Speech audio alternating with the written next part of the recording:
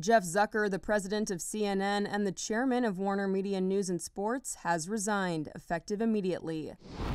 According to a memo, Zucker resigned after being asked about a personal relationship with a close colleague as part of the network's investigation into Chris Cuomo. Zucker wrote, "I was required to disclose it when it began, but I didn't. I was wrong. As a result, I am resigning today." According to CNN's Brian Stelter, the colleague was Allison Gollust, who leads marketing and communications for CNN.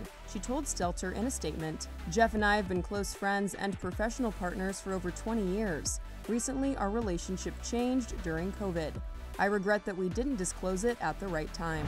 Zucker's departure is the latest example of fallout stemming from the investigation into former New York Governor Andrew Cuomo. The investigation ultimately led CNN to fire primetime host Chris Cuomo. As for Zucker, he joined CNN in January 2013. Before that, he was the CEO of NBC, having previously led the network's entertainment division and served as executive producer of The Today Show. For more on this story and the latest news, go to THR.com. For the Hollywood Reporter News, I'm Tiffany Taylor.